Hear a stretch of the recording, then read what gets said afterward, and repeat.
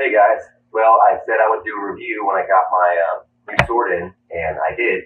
It came in a lot sooner than I thought it would. I got an email from Atlanta Cutlery Museum Replicas Limited about 2 weeks ago, and they said, you know, would you rather us refund your money back? And since we don't have the piece you wanted, because I guess evidently it wasn't just back ordered, it was discontinued. So they sent me an email asking me if I wanted to cancel my order, and I said no, I still want to keep it. So I went and I got a different crossguard design than the one I initially wanted to go with.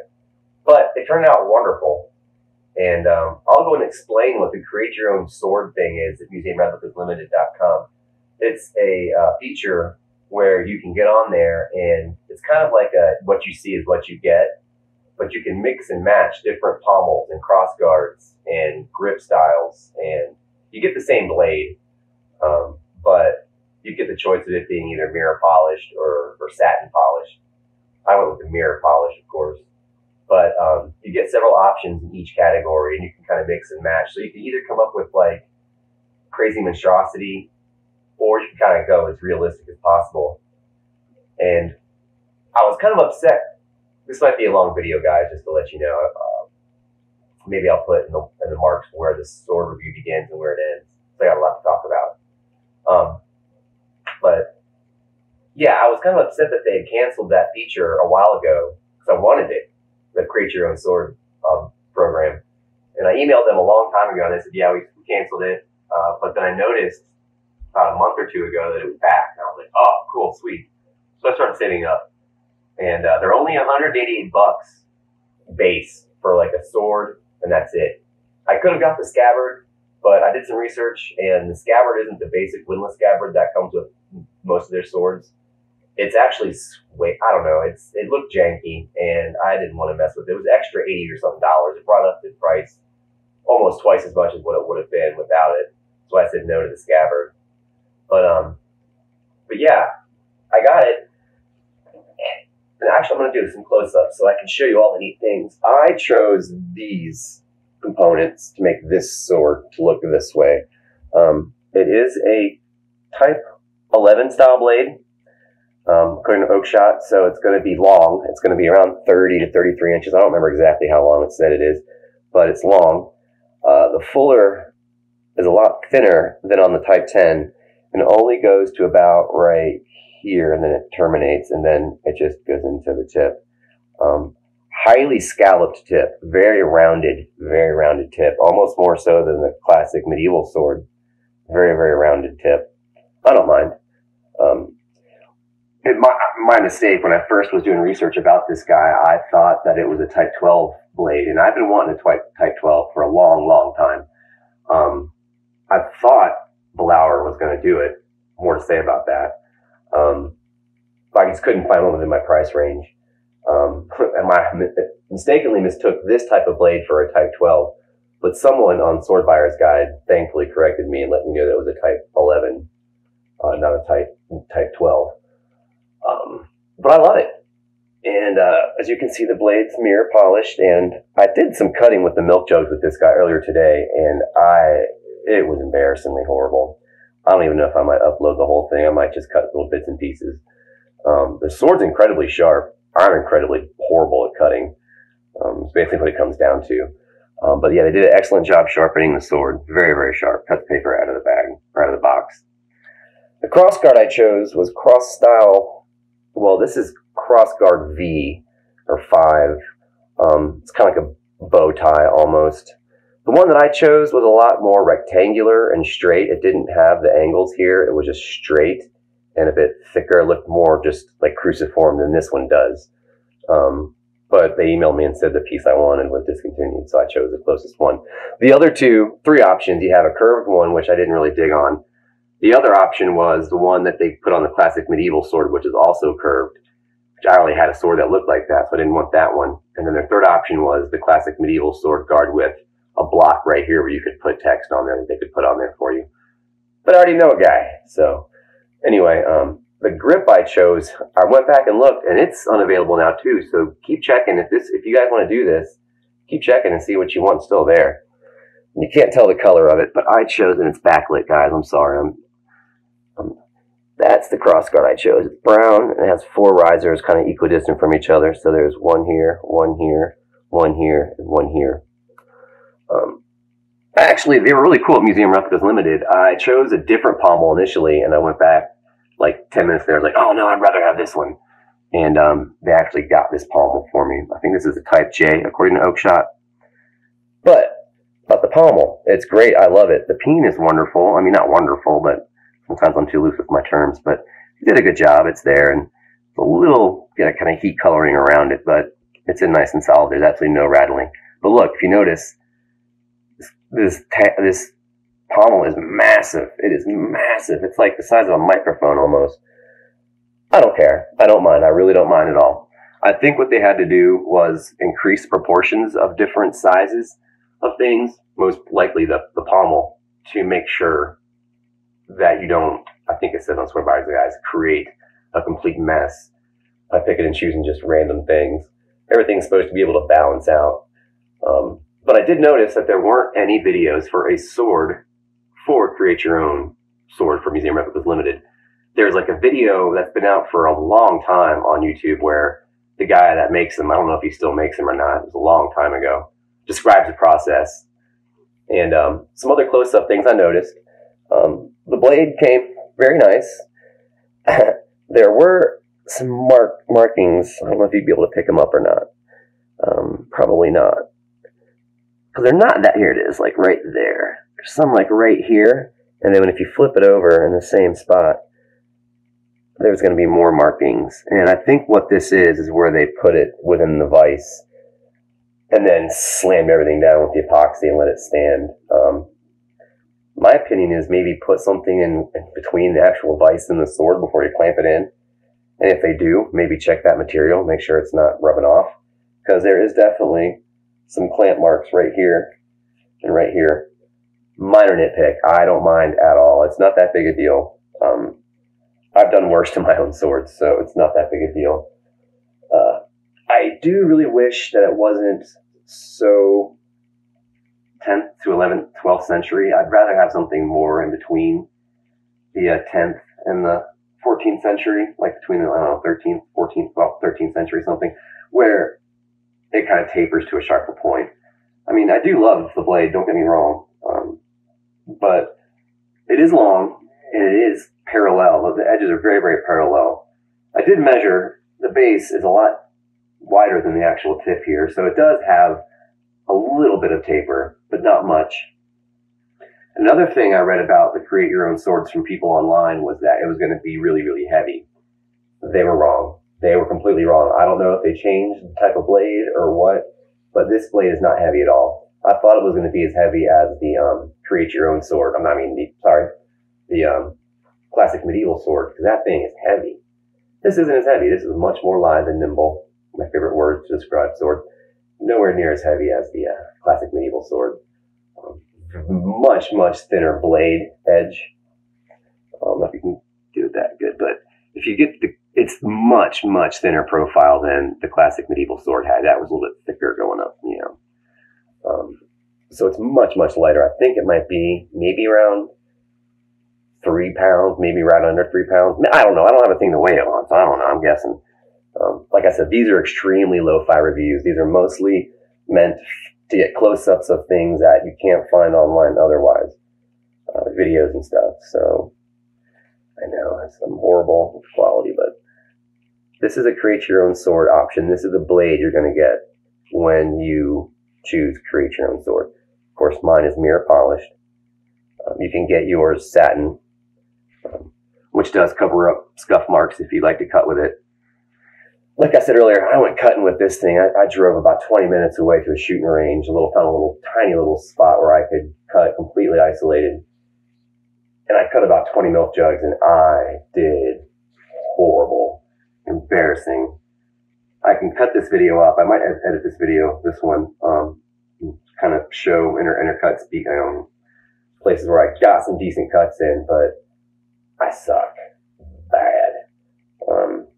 All I can really do about that is practice.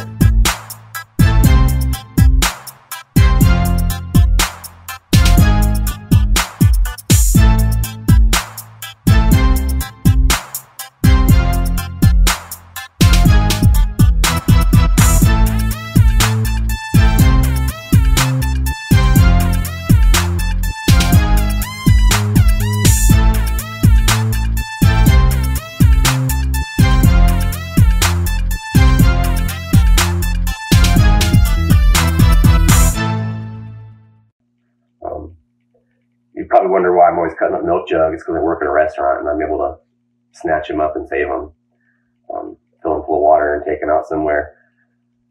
Tatami, I can't afford something like that. I can't afford tatami. And they said you could do cheap homemade tatami with soaking newspaper up in your bathtub and, you know, rolled up in a roll.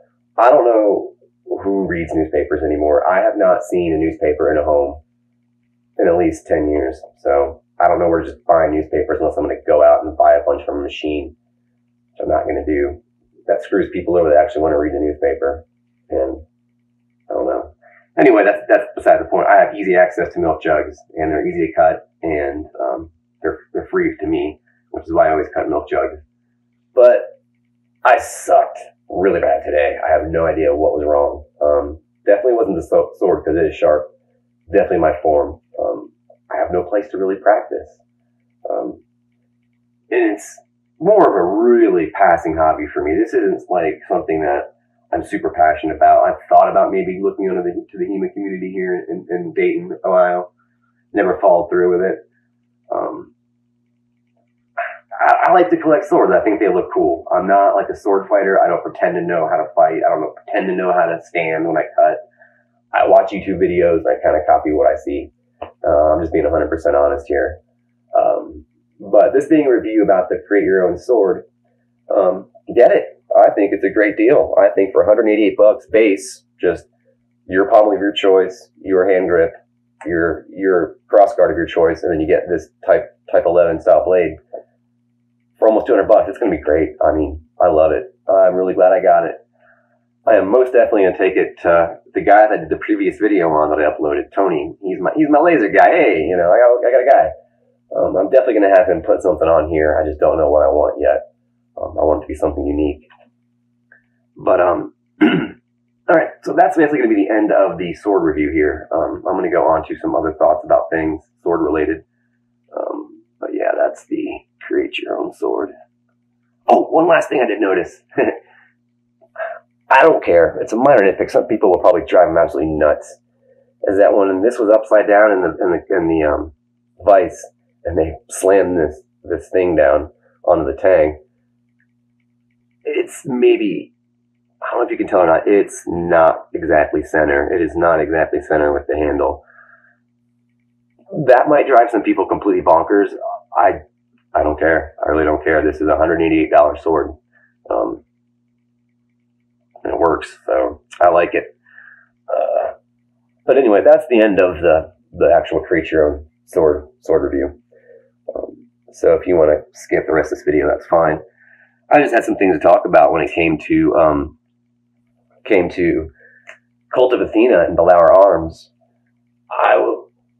When Belauer Arms first came out, I was extremely happy. I thought I was the first person to ever find them. Of course I wasn't, but I was really lucky to be the first group in to get the first round of the Italian longsword and the 15th century arming sword, which have the same blade profile, same blade type. I guess evidently they're on back order. They've been on back order for probably almost a year. I lucked out. Me and whoever got the last ones really lucked out because a lot of stuff has happened behind the scenes at Cult of Athena. I guess they changed ownership. There's a video out there where I guess the new owner put something out. I haven't had a chance to watch it yet. I could have, I should have, I just haven't yet. But I could tell, like I couldn't tell right off the bat, but I noticed that, man, their website was down one day. I was like, oh, that's odd. It was down for a long time. And then we got word through the grapevine, through like swordbuyersguide.com or whatever, the forums there, that they were upgrading their website, which I thought was okay. I liked the website. It looked like it came from like 1999 or 2000, which was fine. It was functional. Everything was where you wanted it to, where you knew it was going to be, and it was easy to find. And it was easy to like narrow your searches down with certain things. Now the website is a clunky mess. It is all over the place. The photos are really hard to sift through. Sometimes they go up, sometimes they go, and this is on a PC desktop. I haven't even tried to look at it on my mobile, but yeah, sometimes the pictures don't load and you can't click back correctly and it takes you out. It's a mess. It's really hard to narrow your searches down now. It tends to refresh, or at least it does for me. to narrow it down to, medieval swords, battle ready, blah, like it should be bam, bam, bam. I should be able to find that easily, which I was able to. The new website, not so much. And it's been several months now, and they've had time and chance to improve. I'm not an IT guy. Excuse me. I'm not an IT guy. I don't know how to do websites. I'm not going to pretend like I know how either. But I figure in this day and age, it would be really easy, or at least find someone that knows how to do a really easy to do website. Doesn't mean I'm not going to purchase from Cult of Athena. I'm still going to purchase from them, of course, but their website, thumbs down from me. And then speaking to Blurry Arms, maybe I switched around, but Blurry Arms was really awesome because they were supposed to be a joint, mission with Cult of Athena. I think they had a partnership going on for a while where, they were supposed to, give sword buyers, really good quality product for economy prices. It's really hard to find in the Euro style community. You've got some like WINDLASS, and then you start getting into Dark Sword Armory, and then Valiant, Arms and Armor, Angus Trim up there, and then Albion. You get better with the higher price you pay. But like me, a lot of my friends that are into this are viewers on a major budget. 200, 250, 300 is about the limit that I can afford and justify a sword on. But Blurry was supposed to give us amazing quality for budget price, and for a while there, evidently, they did. When they first came out, I guess their steel, when they changed from EN 45 to 5160, they did have tempering issues. I know firsthand. My second video I ever made talked about how wavy my 14th century longsword was. I returned it for the Italian one, which was very smart.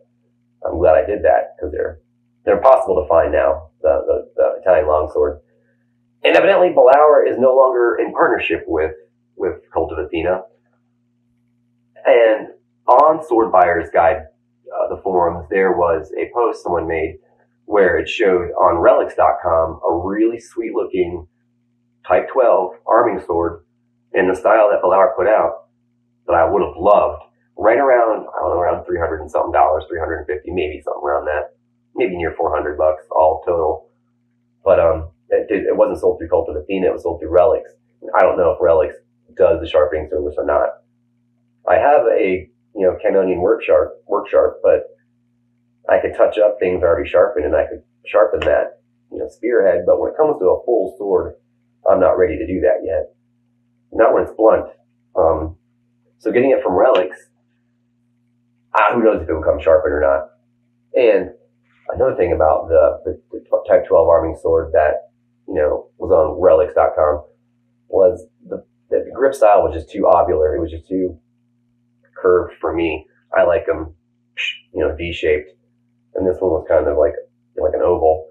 Some people, that was the whole reason why they loved it. That to me, that turned me off immediately.